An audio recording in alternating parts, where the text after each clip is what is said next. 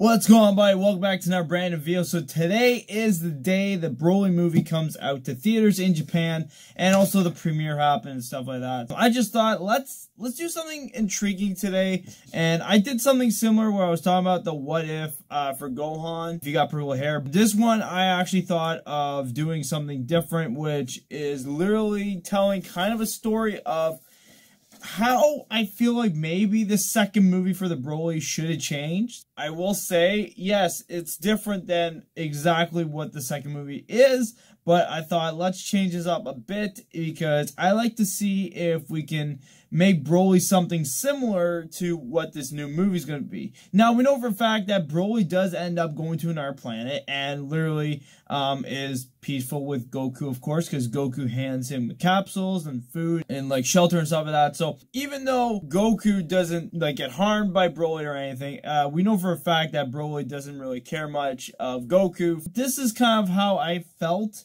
by that perspective, and I kind of changed the second Broly movie. Bear with me on this, by the way, because hopefully this will go out smoothly, but if it does seem like that I am missing a few parts here and there, I do apologize. But anyways, let's start with the second movie of Broly, second coming, I guess you could say. So anyways, the first thing that we all know is that it starts off where Goku and Broly are on that fight on that planet or whatever. Then I don't know if it's a nameless planet. I can't remember what that planet was called. But anyways, they're doing a battle, and instead of, you know, of course, Broly exploding from the punch of Goku, I thought to change it up because mostly in Super nowadays it's always you know, the Kamehameha wave. Well, in DBZ 2, I guess you could say as well. A lot of people were a bit concerned of why Broly blew up after a punch to the gut, which I kind of wondered the same thing too, because I never knew that if you punch a guy through the gut,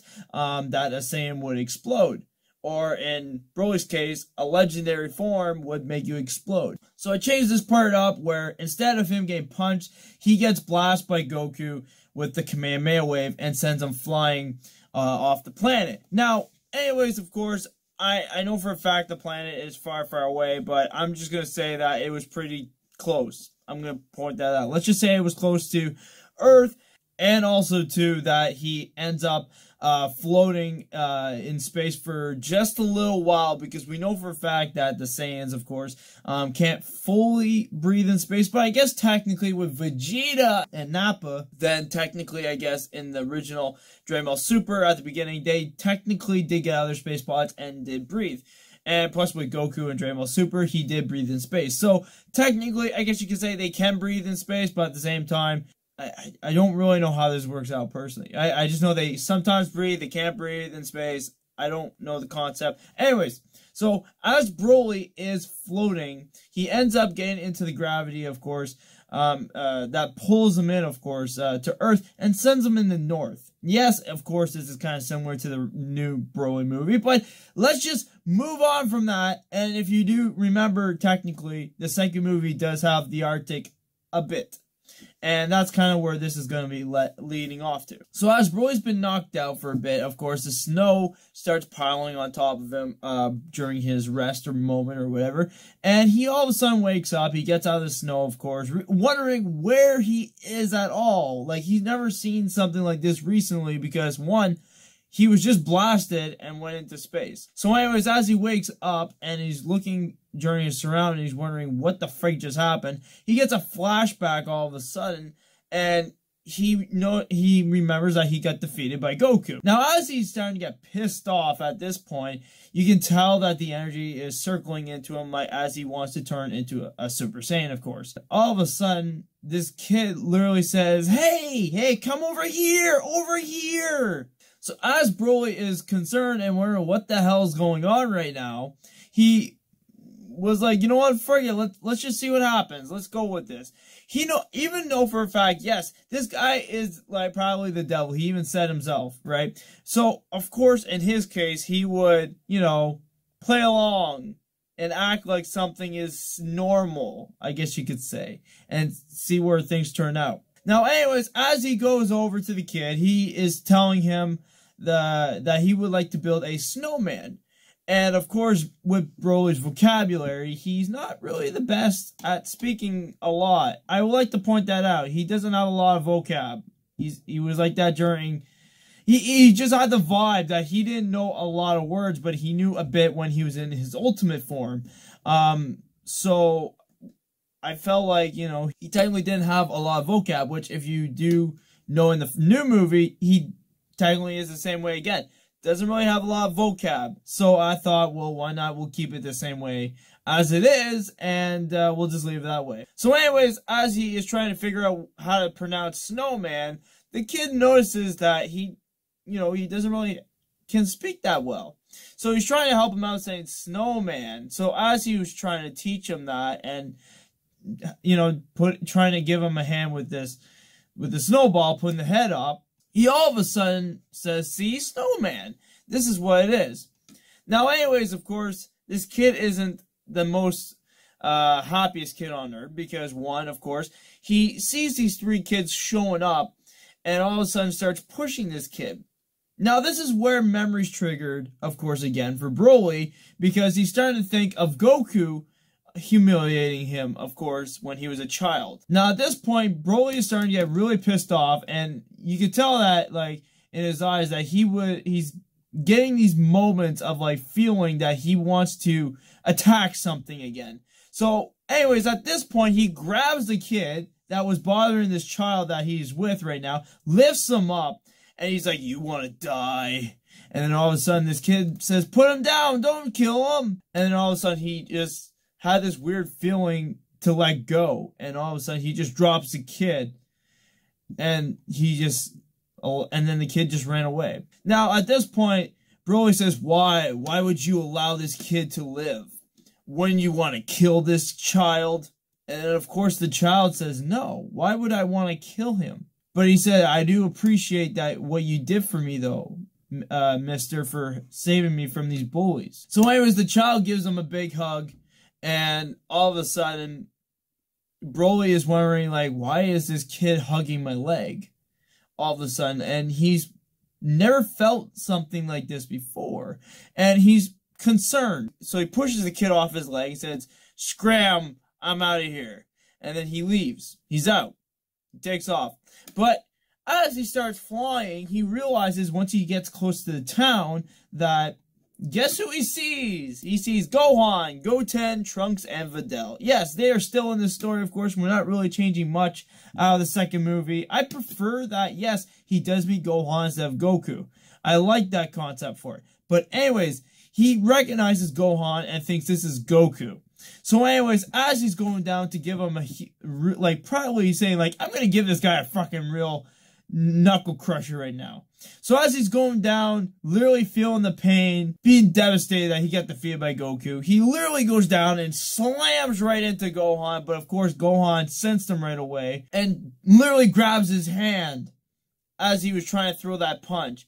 But as the pressure was really building into that, literally that part of the area of the town got blown away because it's like that marketing place, of course, that was in that area where Goten and Trunks were like buying food or whatnot. But anyways, marketplace starts getting blown away from that punch, and all of a sudden Gohan's like, we have to move this somewhere else. We have to get out of this area, and we can't let these people get hurt. So Gohan just takes off automatically because he knew Broly was going to follow him no matter what. And of course, what happens? Broly follows him in anger. He starts yelling and says, Kakarot. And he just goes after him. As they get to this forest area, everything's just going as according to plan. You know, the fight keeps going on and on and on. And Gohan is trying to stall or whatnot and trying to figure ways of how he can take out Broly since it's been so long since he fought Broly. So as he's fighting him, he realizes that, oh shit, he can't really take on Broly this way because he just transformed into the legendary Super Saiyan. Of course, since Broly goes berserk in this form, he literally takes Gohan, throws him to the ground, and literally devours his man, is destroying him. Then as he's doing this, then Goten and Trunks show up and fuse to be Gotenks. Now, they're only as Super Saiyans at this point because they feel like that Super Saiyan 3 isn't worth it, of course, for their time, because Gotenks is very stubborn, and he just thinks that, hey, I don't need to go Super Saiyan 3 against a Super Saiyan, because to him, a legendary form is just a Super Saiyan. He just thinks, oh, well, if you don't have long hair like me, then I don't have to go all out. So as he is taking out Gotenks, he realizes, oh shit, I think I might have did something wrong here. So he literally starts throwing Gotenks around like a Hulk with the Loki, just throwing them everywhere on the ground, just beating the shit out of them. And then as his blonde hair just devours back to black, then he realizes that Goten is done. So he starts smashing them, of course, in the ground, which gives Gohan a bit of time to recover and go after Broly once more.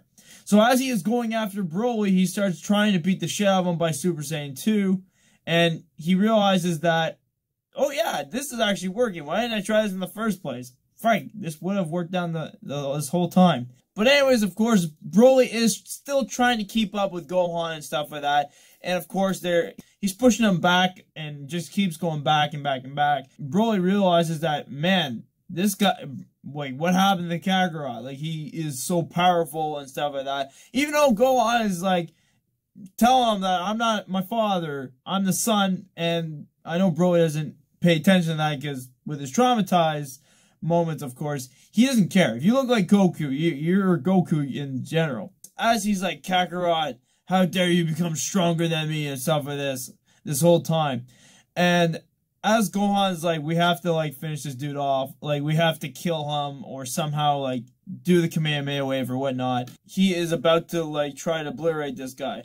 So Broly's on the ground, literally a bit unconscious. Well, not a bit unconscious, but like he's not knocked out, but he knows what's happening. He's just injured. So as he starts charging up the Kamehameha wave, all of a sudden he hears in the background this child saying, "Stop, don't hurt him." And Gohan stops and sees this boy that Broly met, and all of a sudden you see this kid crying, going, "Please don't kill this man. He saved me," and all this stuff from these bullies. Don't do it.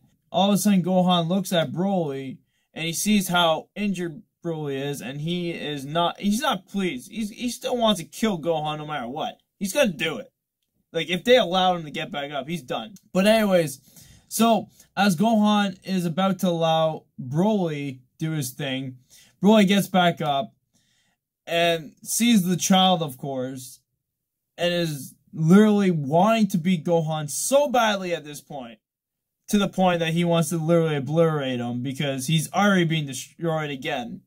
He takes off immediately, but he takes off and he just hides in the mountains or whatever, in the Arctic, where nobody would find him ever. So probably the North Pole, because we know for a fact that, you know, there's an area in the North Pole where there's nothing there. I'm gonna say that just in case. I feel like, you know, I don't want to say that he's near Santa Claus, so I'm just gonna say that he's in the Arctic somewhere where the glaciers are, and that's pretty much it. But other than that, guys, let me know what comments down below. I really tried making this fully good. I wrote down some notes here, of course, for what I want to say, and hopefully I feel like this might have been like kind of a better story. Like, I'm not saying that the Broly movie, the second one, was good. Like, it was good. I'm not saying that there was anything wrong, but like, if we wanted to change him somehow for the better, then I feel like, you know, having a child trying to change Broly might help, because technically Broly is still kind of like a child either way, and that's the only thing I can think of, is maybe having another child trying to make Broly good again. I'm not gonna lie, I did add a couple things as I was going through this that I didn't write down, but anyways, yeah. So maybe Gotenks probably would have taken out Broly, but either way, I didn't want to use the Super Saiyan 3 form for one particular reason, was because if he did, well, of course, we already know what would happen. Broly would be obliterated. There was no doubt about it. So that's why I kept him where Gotenks just thought that he didn't have to use it in general until he realizes, oh yeah, maybe I should have probably used it in general. I would have taken out the dude as soon as possible, but that's kind of the reason why I didn't want to make him go Super Saiyan 3. But other than that, guys, hope you guys are watching. Hit that like for more, subscribe if you're new. Let me know what you guys think about this story in general, if that's what happened in the second coming. Because technically, if Broly took off because of the child, because he knew something inside of him is making him feel like starting to care a little, but at the same time, he doesn't care about it. But I understand. He's a devil. He really just didn't like anybody. But I felt like if he was in his normal form, that maybe he would actually care. It just feels like, it feels like Paragus just told him that he had to be this assassin to just kill everybody. But if you think about it, there are actually movies that do stuff like this, that they'll have children grow up and then all of a sudden have them literally just be assassins. Like, they grow up to be assassins. They tell them to have no emotions, nothing. And then, of course, in the movie, they meet, you know, someone, and then they realize, oh, shit, I actually have emotions this whole time, you know, and now I'm starting to feel these feelings. And that's kind of what I wanted to go with this what-if story, I guess you could say, is have this assassin guy, or technically he's not really assassin, he's more of like just, you know, just an abomination to destroy everything, that I wanted him to have a bit of feeling into this story, because he was traumatized as a kid, and having this other kid who might not be as traumatized as Broly, but is always being hurt and stuff like that, and having Broly having something similar feeling, saying like, this kid is going through shit that I kind of went through, maybe not the same way, but he probably feels exactly how I feel with Goku, and I don't want this to happen to him. So that's kind of what I was trying to go towards too. And if you guys like that concept for an idea of maybe Broly saying like,